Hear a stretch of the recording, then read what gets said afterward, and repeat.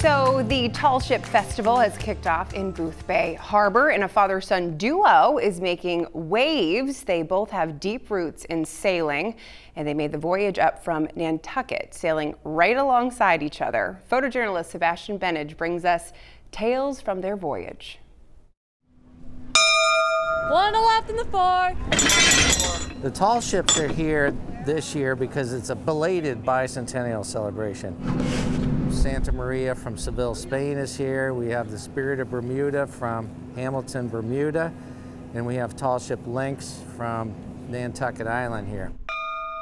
The two in the background here, Lynx and Spirit of Bermuda, happen to be captained by a father and a son. So you're aboard the Spirit of Bermuda. She was built in Rockport Marine, just like the Lynx. This is a national treasure. She is built to exemplify and to teach and remind people of what it was like in the War of 1812.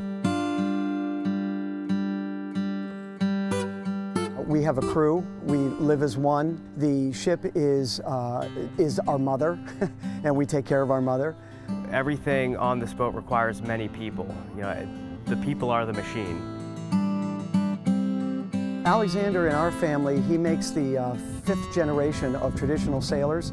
We document that back to my great-great-grandfather. It's an unusual combination that the two of us are this fortunate to be that way, but if he wasn't on Spirit of Bermuda, I would want him on Lynx.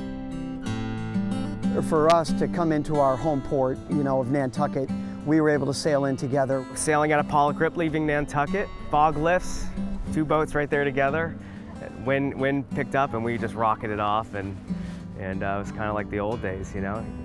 It is, you get goosebumps, I get goosebumps, a dry throat, to see Alex in command of a vessel that's so proudly sailed. That's a rarity. Most, I don't even know. There could be another father-son tandem out there, but I don't know of one. That's the romance of the sea, right? Nothing romantic about the sea, but it's really cool to have it so close to home like that. You know, having the boats in Nantucket, where I have a history and a family history, operated the Lynx for so many years, been so many places on it. You can look around and see fairly standard sailing craft around the coast of Maine, Boothbay Harbor, but this is really where people get a chance to step back in time. I think people come to Boothbay not looking for things they can find wherever they may come from. Bigger's better, right?